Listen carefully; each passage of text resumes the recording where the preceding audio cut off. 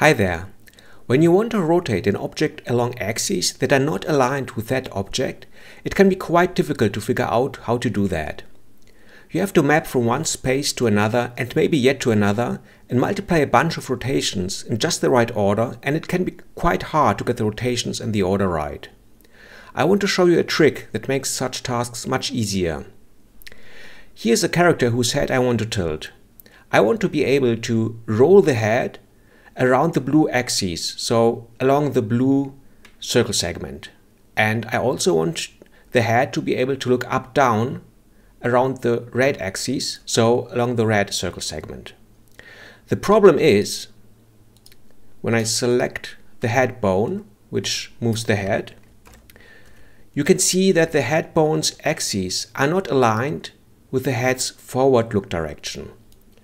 If the head bone's axes were aligned with the direction the head is facing, then I could solve our problem quite easily. I would just add the angles that I want, so the roll angle or the up-down angle, to the head bone's local Euler angles. But in this case it's more complicated, and I chose the character to be more complicated so I can show you how in such quite complex situations you can make your life much easier with a trick.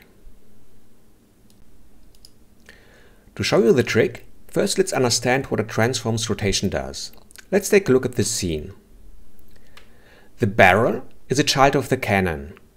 Currently both are aligned along the global space, as you can see by the blue forward direction of this gizmo, which is attached to the barrel, pointing the same way as the global blue forward direction. When I select the barrel, you see here the barrel transform's local rotation. Since currently the barrel is aligned with the parent and the global space, the forward vector, the representation of the forward vector in the barrel's space is 0, 0, 1, because this is the forward direction, and this is also this vector's representation in the parent space, 0, 0, 1. What happens now if I rotate the barrel upwards? Like so. You can see it has changed to -90 in the x component. Now the forward direction of the barrel, the blue one, is pointing the same way as the green up direction of the global space, and also the up direction of the cannon. Now in the barrel's local space, that vector's mathematical representation is still 0, 0, 1, because relative to the barrel it's still pointing the same direction. But in its parent space, in the cannon space, it's pointing upwards. So in cannon space, its representation is 0, 1, 0. The same as the green up vector. The barrel transform's local rotation does the following computation. The local rotation is applied to a vector expressed in local space, and the result is a vector expressed in its parent space. So this vector, which in the barrel's local space is this, becomes this. So if we insert the numbers, the barrel transform's local rotation, given here, we just insert the numbers from here into this formula and apply that to the forward vector. And you can see that we get the up vector, which is expressed in parent space. So now comes the first part of the trick. Let's write it explicitly like that. The barrel transform local rotation is stored in a new variable, which is named according to a specific scheme. It explicitly shows from which space it maps into which other space. With this notation, we can rewrite the above like that. The vector which is expressed in local space gets applied the rotation to it, and the result is in parent space. The reason we write parent from local instead local to parent is because we multiply the local vector on the right side, so where the local part of the notation is. And we want the notation to tell us, if you multiply quaternions of vectors on the left or right side, what space they have to be in. So parent from local tells us that it expects something in local space on its right side, and the result of the multiplication is in parent space. With this notification, we can write this. We take a vector in local space, we multiply parent from local on the left side, and the result will be in parent space. So we can multiply another quaternion on the left side which expects something in parent space on its right.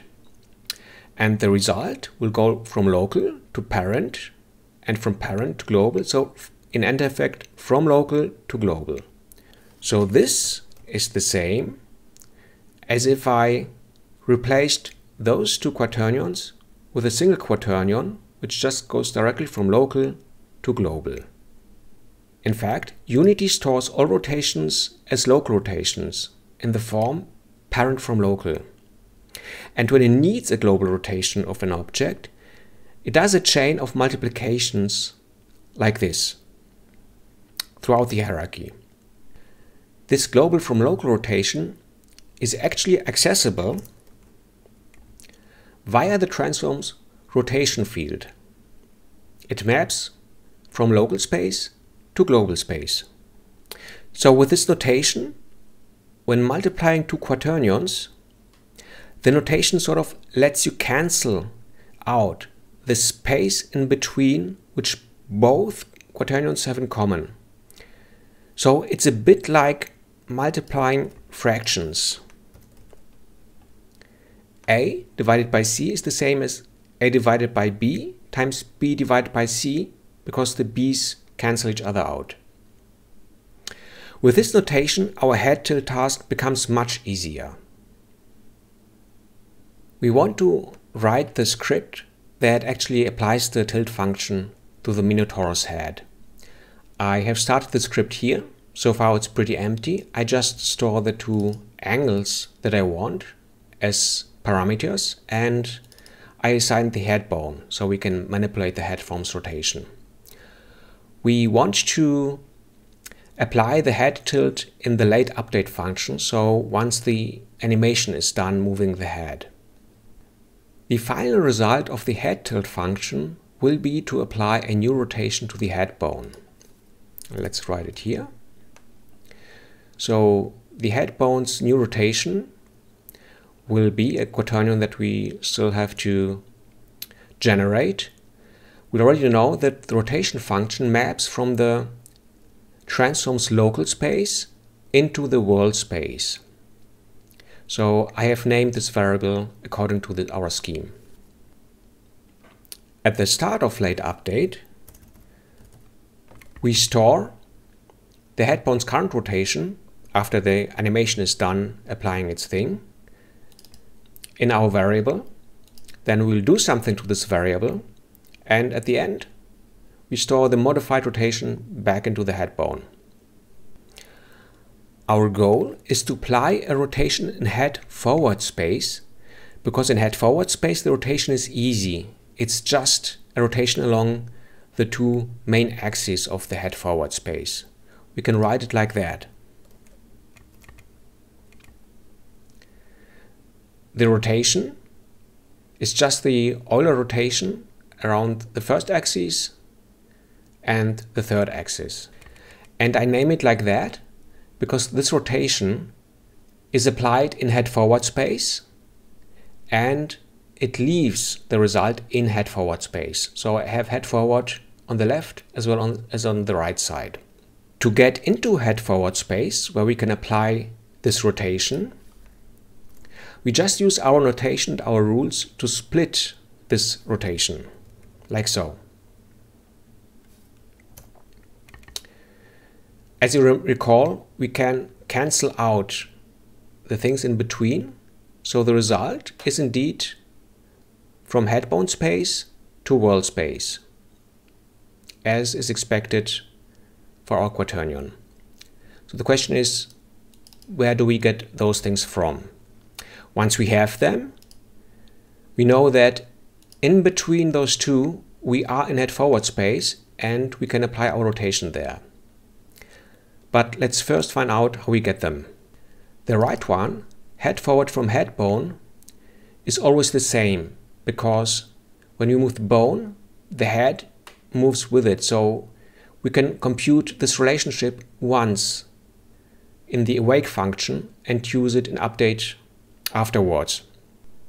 We'll do this in a minute.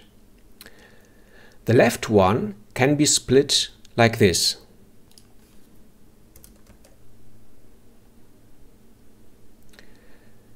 World from head forward is just the product from world from head bone times head bone from head forward. We do have this already. To get this, we notice that this is just the reverse of one we already have, namely of this. And the thing with quaternions is that you can just get the reverse by taking the inverse. So if you have B from A, you can get A from B by just taking the inverse of the first one. Okay, so let me just inline this expression in this place, like so. We can delete this, and to make it easier to read, let's split it into multiple lines. Okay, here we already have from head bone to head forward space, and this one is applied in head forward space. So in between those two we are in head forward space, so to speak, and that's where our rotation goes. Let's insert it here, and we are almost done. All that is left to do is to compute those two things. Let's store them as fields, like so, and let's compute them in the awake function. To compute the first one, we can do a split again, like so, because those two we can actually derive. World from head bone is just this. It's head bone rotation. As you recall, the rotation field takes something in local space, so in head bone space, and maps it into world space. And head forward from world can be computed like this. It's the inverse of world from head forward. And world from head forward, when we start playing, is the same as world from character, because in the beginning the head forward is directed along the characters forward. So we can do this. World from head forward is world from character, and world from character is just the transform rotation. So because this script is on the character. So we computed this one. We still need to compute this one. And as we noted, it's just the inverse of this. So we can just say head bone from head forward is the inverse of head forward from head bone. Let's enter play mode and see our code working.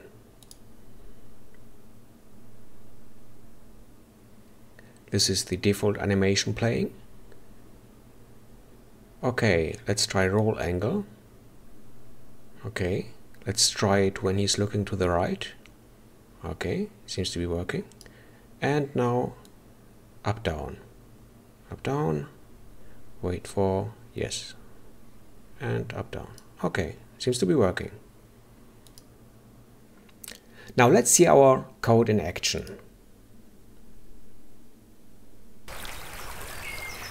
You walk up to the guy and you say, "Excuse me, good sir, is this the path to the dungeon where many a Unity developer has perished trying to rescue the fair maiden?"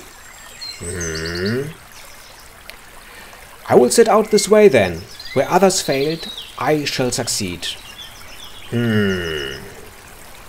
For you see, I have watched a video and my Unity fu has become stronger. I now know how to transform between local spaces and I wield the power of quaternions. Okay, you get the point. Yeah, that's the video. I hope you found the trick helpful.